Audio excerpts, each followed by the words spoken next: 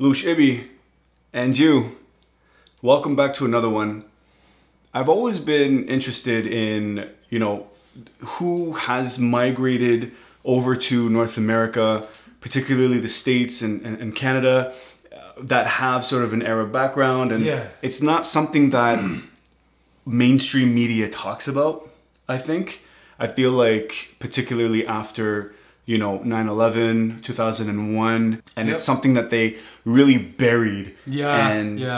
I guess this comes down to like another video, another topic when we talk about identity and pride versus shame, and how people have actually buried that part of them to get a job or to be accepted, or giving in to social pressure that happened, shortly after 9/11. The entire, environment changed as far as most definitely. What being an Arab meant to people that never really thought about Arabs before, kind of like the new boogeyman. Yeah. So I'm curious to see, I found this video, top 10 Americans who are surprisingly Arab. Very intrigued. I don't mind that. Very curious. Yeah, I think that'll kind of help boost up, that motivation factor. We feel involved a little bit, Yeah, not just shawarma places and meat pies and shisha spots, something a little bit more. I could live off that, to be honest. So. Facts. At number 10, we have Jenna Dewan Tatum. Now, Jenna Dewan Tatum, she is an American actress and a dancer, and she actually started her career as a backup dancer for Janet Jackson, who was the sister of the late Michael Jackson. And then later on, she worked with... Bro, we know who Janet Jackson is. Come on. We know who Janet Jackson is. Sister of the late Michael Jackson. Well, Janet Jackson has a beautiful career. She can stand on her own. Anyways... Cool. Rather than Michael Jackson, obviously, she has her own path. Yeah, big time. I was a huge Janet Jackson fan growing up. I have 4 sisters, so you had to explain. It was natural. Once you say Janet Jackson, you automatically know who it is. Straight up. Now, number 9 brings us Wentworth Miller. Oh, no way! Oh yeah, he's. What? I think he's part Lebanese. No. Or something. But he didn't say where the other one was from. No, he didn't. Tatum. No. No. Not mentioned. Just said she was Arab. She was Arab background. What she did. Who she danced for. Let's see Mr. Wentworth Miller. Mr. Prison Break. I used to shave my head actually, and I've had people say that I'm like a mix of Wentworth Miller and Channing Tatum, kind of merged together. I don't know, guys. I don't know. I've had a couple of girls back in the day, a few females. You know what I mean? Yes, I can dance. Yes, I can break out of a prison. Maybe those two things kind of influenced their decision. I don't know. Anyways, shout out to Wentworth Miller, man. Let's go. Shout out to Zacho. Hey, Zacho, one of our youngest fans. Zacho, big up to you. Wentworth Miller was born in the UK, and he's probably best known for playing Michael Schofield in Michael the TV Schofield. show Let's go. Prison Break. Yeah, one of my all-time favorites. He has a very recognizable face in Hollywood, but not just in Hollywood. I love how he smashed that show and then completely disappeared. He's like, yo, I'm gonna make one of the best shows ever. And then, he went into the show called The Flash. I don't know if you know it. Okay. He's one of the bad guys. Oh, cool. All around the world, everybody knows Wentworth Miller. But did you know that his dad is part African-American and Jamaican, and his mother is part Syrian and Lebanese? Most people thought he was just straight white. Next up on Shout the out to list Syria, is Salma Lebanon. Hayek. Now, who doesn't know Salma Hayek? Salma Hayek. Well, if you don't know her, now you're gonna know her. Salma Hayek is often associated with her Mexican ancestry. However, she is also... Salma Hayek is often associated from her Mexican ancestry because she often associated herself with that ancestry, and she has, I think, proactively distanced herself from her Arab region, whether it was a strategic decision to further her career, or for whatever reason it made more sense in the States, it made more business sense to attract to the Latino markets, whatever the case may be. But I particularly don't like to talk about Salma Hayek when it comes to famous Arabs in America, because she showed a lot of shame for her Lebanese background, even though her name is full Leb, Salma Hayek. There's no confusion about what her name is. If I read it on a piece of paper, it's yo, she's Arab, she's Leb. But then she goes around and she has her little Spanish accent, and then forced. It's like yeah, and then she pops onto social media claiming, you know, that she's Lebanese whenever the media is talking about Lebanon or whenever there's like a crisis or something. Like, that's cool and everything, don't get me wrong. Like, all help is appreciated, but not if you're going to be like an opportunist about it. You know what I mean? Only when there's something that could bring you fame or recognition, you want to jump into the bandwagon. And... Exactly. So I have a, like, you know, hard feelings. Yeah, I know for her. Of Lebanese descent. So yes, she's of both Lebanese and Mexican descent. Ever since the year 1989, Salma Hayek has starred in many films, including Frida, very good movie, Grown Ups 2, and many others. She's a Latina in every movie she does. Yeah, I know. Like, she plays the role with the accent, and like, she's like a real immigrant in all her movies. And I don't know what she's done, if she's ever portrayed like a Lebanese or Arab before, but in all her movies she's Latina.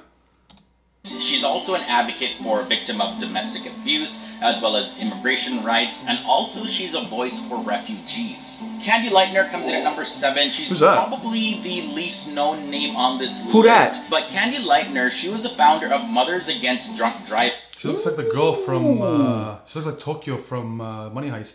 Hey, oh, that's true. Shout out to Money Heist. Yeah, a little bit. Better known as MAD. She started this organization. Yo, the founder of MAD. No way. Yeah, Mothers Against Drunk Driving. Let's go. After her 13-year-old daughter was killed by a drunk driver on May 3rd, 1980. Now, the sentence that was given to the repeat offender of driving while intoxicated really got her so angry, and she had to do something about it. Yo, where's she from? Where's she from? MAD has grown into the largest crime victims assistance organization in the entire world. If you guys don't know, for my international family members, MAD, all right? Mothers Against Drunk Driving. If you are caught driving under the influence, MAD shows up to your court dates. They speak to the judge. They speak to your lawyer. They make sure you get the worst possible punishment, all right? There's a MAD fee that you have to pay. So you get your ticket, you get whatever your penalty is, and then there's a MAD fee. You owe Mothers Against Drunk Driving money for what you've done. So this is the real deal. Like, this organization is no joke. Like, I like this organization though, because you shouldn't be driving under the influence regardless. Absolutely not, for sure. And not just drunk driving, it's influence like, everything. You know, all types. And yeah, big shout out to her, man. That's crazy. Yo, I'm so proud. Yeah. That's amazing. 3 million members. I got like shivers right now. For the organization. But yeah, the founder, she's of Arab descent as well. This may or may not come as... but I wish we knew which Arab. Yeah, I know. The surprise, Paula Abdul. Paula Abdul. The American at number 5 is Vince Vaughn. What? Now, he's a famous actor, producer, comedian, and a screenwriter. Yo, I had no idea. Vince Vaughn. Like, isn't that like Vaughn? Vaughn, that was German. It has a silent GH in his. That's actually there's silent UGH. It's just VAN. Vince Vaughn. That's crazy.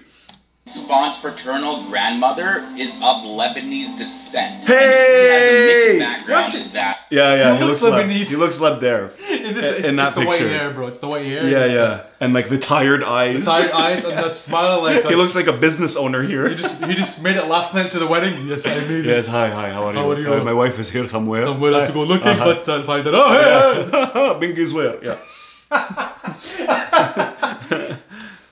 Has its roots in Holland, England, Italy, Ireland, German, Scotland, and even Switzerland. Okay. So he's kind of a mix of pretty much everything. United I Nations. think we all European, whatever.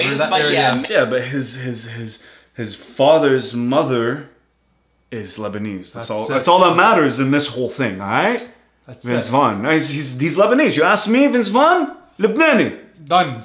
Khalas, he's Lebanese, guys. Game over. Comes to our house, we talk about Lebanon, we eat Lebanese food, you know what I mean? We smoke. Many people don't associate him with being of Arab descent, but he clearly is. Number 4 brings us Andre Agassi. Now he's a former tennis world champion. Yo, look at that hair though. Andre Agassi. He near the end of his career he went like fully bald. I'm just looking at his luscious, beautiful hair while I said that. But yeah, look at that, bro. I had luscious, beautiful hair at one point. You know, there's like aerodynamics. Look at that mullet. Yeah, bro. He crushed it. You know, it helped him with wind speed and 100%, bro. Champion, and Andre Agassi is of Arab descent through his father's side, who was a former Olympic boxer for Iran, as well as he came from Armenian and... You gonna say it or do you want me to? Iran? Yeah. What the flip? That's not Arab. I mean, shout out to all my... Shout out to all the Persians, you know, our cousins, our regional cousins. Definitely Middle Eastern, right? But, bro, like, come on, man. You can't say that Persians are Arabs and vice versa. No, it's not like a bad thing, but it's just not historically accurate or culturally accurate. Like Persians, Arabs, two different things. Yeah. Same region. Yeah. You know, cultural same influences, kind of everything. Yeah, they're all similar, but anyways, well, you know what? We'll let it slide. Shout out to Agassi. Shout out to Iran. Shout out to the whole gang. Heritage. Let's go. Shakira comes in at number 3. Now, while she's most famous for her Colombian roots, the gorgeous Shakira, she's also of Lebanese descent. Her Lebanese parental grandparents immigrated to New York City in the United States. And a lot of her influences are from Arabic belly dancing as well as the doumbek drum. So that explains. I think you meant Derbaki. Derbaki, yeah. So Shakira, unlike Salma Hayek, came onto the scene with Hips Don't Lie. Yeah. Remember, featuring Wyclef Jean? Yeah. Oh, baby, when you talk like that, you make a woman go mad. So be wise. And the sounds of my body. She did not ignore her Arab heritage. Unlike Salma Hayek, pure Arab name. Apparently that was supposed to be Shakira. That kind of scared me away for a bit, but... Yo, you can keep doing that, bro. They know that imitation was on point. Coming through with the vocals. You know that Shakira was on point, alright?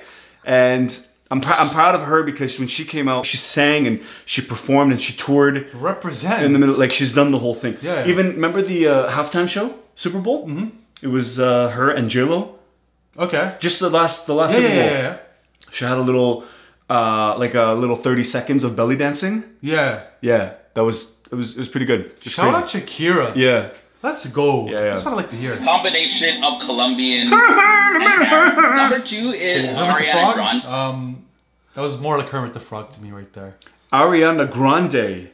Huh? No, not something that you order from Starbucks. Although she's probably the same size. But that little ball of talent with a ponytail. You know that little Where do you think she's going to be from? Where do you think she's going to be from? I'm going to throw in, let's see. We're not touching the Gulf areas at all. No. Like this is really the Levant. Yep. Most of them are from there. So I'm going to go with Syria. Well, listen, it's one of the 3. Palestinian, Lebanese, or Syrian. Mm-hmm. That's for me right there. Or Iraq, maybe. I don't think Iraq. No, eh? No. Okay, let's see. And she found out that a lot of her genetic heritage comes from Algeria or Morocco. And those countries, of course, are predominantly Arab countries. Okay, all right. So we were completely off about that. Yeah. I had no idea. That's insane. Algeria and Morocco? Wow. Nice. Damn. Ariana Grande, let's go. Well, Fresh Montana's going to be happy to hear that. She just got like millions of new fans just because of that. And finally, number 1 in this episode is the Apple founder. What? Did you know that? No. Jobs. You're probably watching this on an iPhone or an iPad.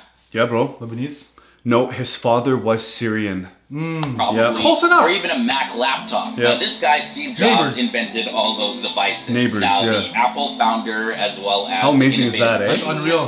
He was born to Abdul Fattah Jadali, who was a Syrian Muslim, and his mother was Joanne Shebel, whose parents objected to her. Abdul Fattah went ahead and picked himself up a nice Joanne. That's what he did. Abdul Fattah, Joanne.com, let's go.